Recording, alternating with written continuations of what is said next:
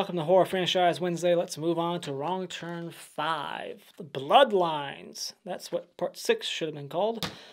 This one is also written and directed by Declan O'Brien, and this tells the story about dipshits getting killed one by one. There you go, quick. There's no need for a plot synopsis. Alright, so here we go. Let's get the positives out of the way very quickly, because there's only two things I like about this movie. First up, nudity. Beautiful women getting naked. What's not to like about that? Number two, the kills and the gore. Fantastic. They're just brutal. There's a scene that's like Misery on steroids, where the guy gets his legs like hit with sledgehammers and his bones are breaking. You get heads getting chopped into itty bitty pieces. People getting cooked alive. Great kills. So great kills, creative, memorable, gruesome, practical effects, hardly any CGI, people getting fed their own guts. It's insane. So there you go. Those are my two positives. Let's move through this review quickly so I can move on to part 6 and get this shit over with. Alright, so negatives for this movie. We got the same composer. This is my nitpick, let's say. So I don't like the music in all these movies, especially like part 2 has the best music and score and soundtrack overall, but 3, 4, 5, and I think 6 all have the same composer who is copying and pasting his music in every single movie. It's the same generic stock sounds that you could probably find on YouTube. I don't like the music. And there's even like hardcore sounds during, like hardcore rock sounds during like some of the death scenes. They have like a rock version of like Moonlight Sonata playing. It's just like, what the fuck is this? So I'm not a fan of the music in these movies, but that's not the main thing that's shitty about this film. What's bad about this film is the characters. Don't care about any of them. Don't know any of them. None of them stand out. Once again, just cannon fodder, bad acting, and bad set designs. This is the cheapest looking movie of the 6. Like, you thought 2 looked cheap? This movie looks cheap.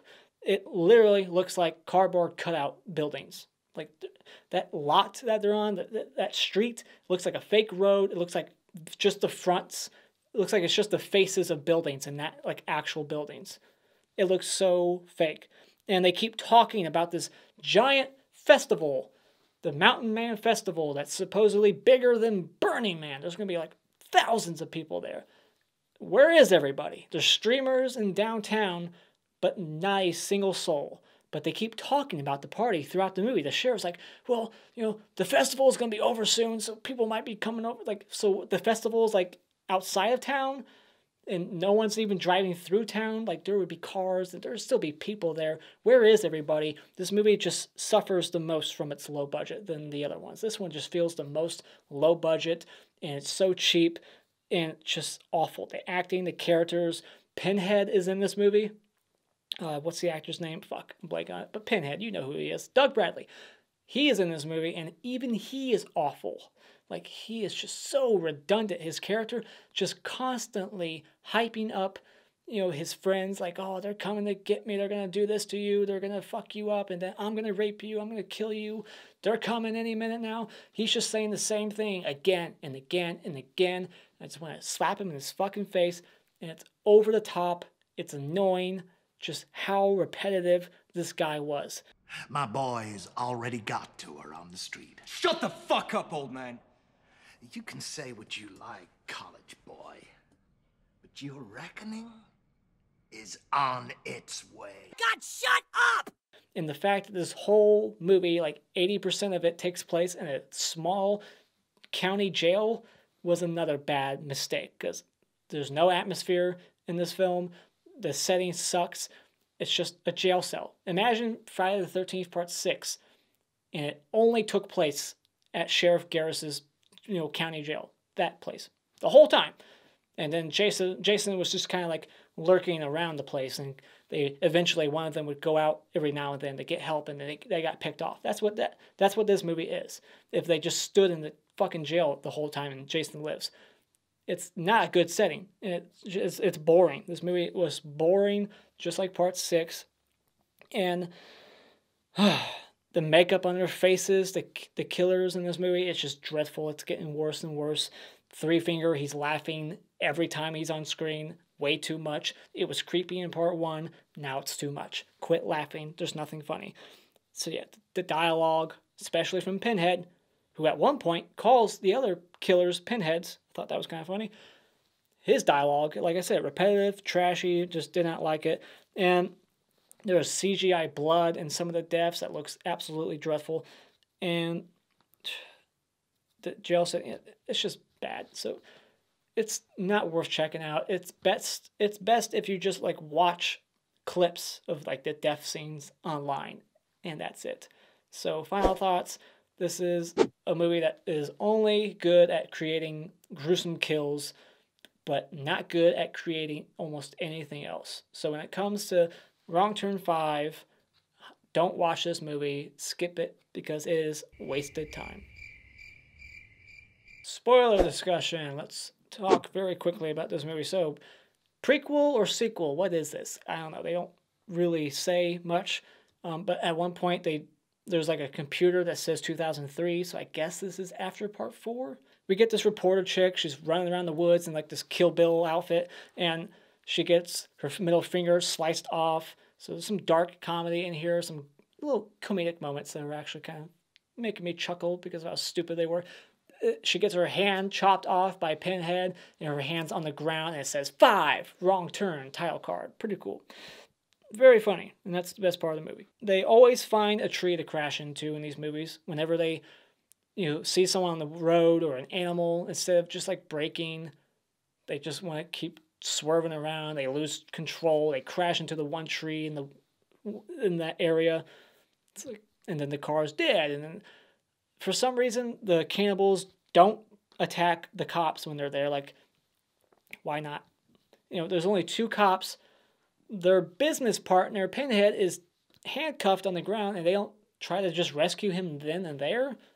Like, all they had to do was use their accurate skills of, throwing knives and bow and arrows and shit. Like, they could have just shot the one cop with an arrow. The other 2 could have attacked the one other cop, and all the other kids are defenseless.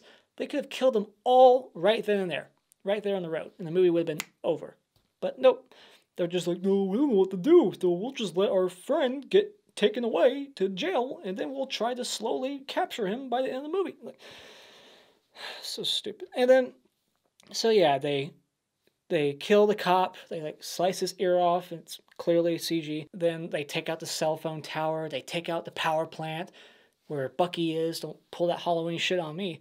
And I always like to quote movies when I can. Yeah, his name tag should have said Bucky. Should have said Bucky. And so yeah, they electrocute that dumbass, and then they go downtown, and there's nobody there. Not a single soul. Where is everybody?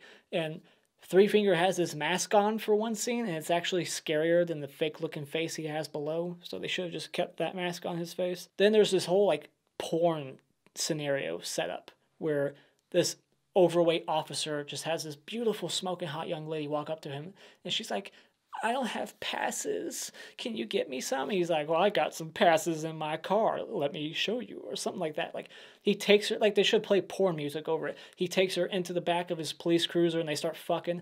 I think I took a wrong turn. Can you tell me how to get backstage? Another wrong turn, huh? I can show you, but you need a pass to get in. I will do anything to get a pass. Like, was that set up? Like, clearly, right? That was like someone he knew, and they just were like role playing while he was on the job. Like, he's a real cop. It's not like he's dressing up. Right? Like, what is up with that scene? Nothing happens with those characters. Like, they're just fucking. Like, I guess it's explaining why he's too busy to like answer his radio where she's like calling him, I guess. I don't know. But like, there should have been more kills in this movie. There should have been like carnage at the festival. And speaking of the festival, so it's mountain men themed. Like, the mask that they're all wearing at this festival kind of resemble like Three Finger especially. So it's like, do they know about these cannibals in the woods and they're like celebrating them? Why would they do that? If they're like a real thing, like there's actual real killers out there that are still on the loose. I don't know. Like, it just reminded me of like Hellraiser, Hellworld, where they just like, they're dressing up like Pinhead. Hey, Pinhead, he's in this movie. But yeah, they're wearing like the mask and shit, and then there's never really a festival in the movie. And It's just a dumbass setup. For what reason? I guess it's just a coincidence that the theme is mountain men and there's actually mountain men attacking them. It's just a joke, I guess. Then, yeah, the blonde girl, she gets disemboweled. It's kind of a shocking kill because you kind of expect her to be like the final girl, but she's not. She gets fed her own intestines. And then we get this girl having sex with her boyfriend while she's wearing a blanket over her tits. Like all women do, I guess, right? No, that's not real. Like, who the fuck does that? It's clearly an actress who wouldn't show her body, so they threw a blanket on her. But it's like, who does that? Who has sex, the boyfriend on top of her, and she's just got the blanket over her boobs? Like, you can fuck me, but you can't look at my boobs. Like, it just irritated me. And they have like 100 candles now. I guess they went to a candle store at some point. So how did they find their hotel? So did they specifically go to their hotel room looking for them? If so, how did they know they were there? And how did they know they were at that room? Or was it just a coincidence and they were actually going room to room, killing all kinds of people, and we just never got to see it? I don't know. It just seems like a coincidence that they found them at the hotel and just picked their room, knew where they were, just they were looking for them specifically. I don't know. I like that we get like this reverse mirror scare. Like usually it's the bad guy behind the protagonist and she like shuts the mirror and you see the person. But in this movie, it's like Sawtooth, he shuts the mirror and the victim is behind him and scares him and it hits him over the head. I thought that was pretty cool. It's the reverse. And she stabs him and he feels pain. I thought they didn't feel pain. And then we get like this misery scene where this guy's like tied up on the truck and they're like taking sledgehammers to his legs. They're breaking his legs and his bones are like sticking out. It's awesome. And then they like throw him on the road and they just let him scream for a bit and they wait for them to like go outside and check on him. And then when they get out, they just run him over in front of his friends. Awesome. Just seeing the body like roll underneath the tires and crumple. And that was an awesome kill. So great kills, but nothing else great about this movie. And then she like deputizes them, like, you're all deputized, grab a shotgun. Even you, town drunk, grab a shotgun. And so then we get like this stoner named Teddy. You want to give Teddy Bear a kiss? He's like on this radio and he doesn't believe them. They're calling for help. He doesn't believe them, of course. And his computer says 2003. So that's the only thing that's like continuity, where it's like, oh, so this has to take place before part 1, but also at some point like after part 4, right? So that's the only like scene in there that actually connects it somehow. I like that this guy gets hit so hard with the shovel that he like does a full backflip. He's like running around the corner, gets hit, and he does like a full backflip. And then they both get carried out to like the soccer field, and this guy's got like this big farm equipment. It's like a harvester or something. He's got like all these like blades spinning, and then his head gets chewed up and spit out. And then the other guy gets ran over feet first, so he's like alive when his legs are getting chopped up, so he has to feel all of that. So it's not like an instant death, So he actually was suffering for a bit. But the other guy, he got a quick death because it was just his head. It was very Sleepaway Camp 3 with the girl who gets buried up to her neck and the lawnmower goes on her head. And then this guy named Mose, I think his name's just Mose, he gets baked alive, put in like a barrel, and they drill holes in it to allow like the smoke to go in, I guess, or something. And he gets baked alive. That's an even worse way to die. She lets Pinhead out of the cage because she's like desperate. She doesn't know what to do. She doesn't like her odds, so she lets Pinhead out. And even though she has a gun to him, he like somehow pulls this maneuver where he like turns around so quick and slashes at her eyes so quick that she doesn't even have time to shoot. And when she does fire a shot off camera, she misses. He's right in front of her. I don't see how she missed, but she did. But she loses her eyeballs. Good for her. She deserved it. She's an idiot. You're gonna be alright. You're gonna be alright. Open my eyes! My eyes! Ah! Why not kill Pinhead? Like, the sheriff, she shoots him right in the shoulder, of course. Shoots him right in the shoulder and should have just blown him away right then and there. Like, he escaped the cell. He just attacked another woman, took her eyes out.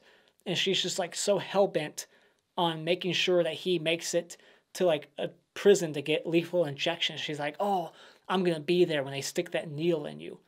Like, she really just wants to see him get the lethal injection instead of just doing justice on her own and blasting that motherfucker away like a rational human being would. So then there's like this disembowel trap. This movie turns into like Saw. Like, there's Saw traps. This one has the most traps of the franchise. This guy has like a sickle already in his stomach, but for some reason there's no blood. And when she opens up the door, it like rips up his chest and like disembowels him. Like, she didn't see the strings and everything. She could have went around and opened the side door to like help him. Like, she like looked in the car for a few seconds before opening that door. And she didn't see the sickle, the string. Like, it's very visible, but whatever. She killed her own husband. And so apparently she has like 2 bullets in the chamber. She like fires like 1 or 2 bullets and it's like, oh, it's empty. It's like, where did all the other bullets go? I don't remember her shooting a ton of bullets in the movie, but she just conveniently runs out so that the killers can live, and she dies because she gets caught and put in this shotgun trap. Again, like a Saw movie, like, you know, live or die, make your choice. But in this decision, it's like die or die, make your choice. You want to die by fire, or do you want to die by the shotgun that's rigged to where if you put your heels down, the bullet's going to blow your head off? And, you know, she gets to the point where she's like, fuck it. She can't take the heat no more, so she just lets her legs down, blows her own brains right out. And then the blind girl, she's just walking down the road, and for some reason she lost her bandages somehow.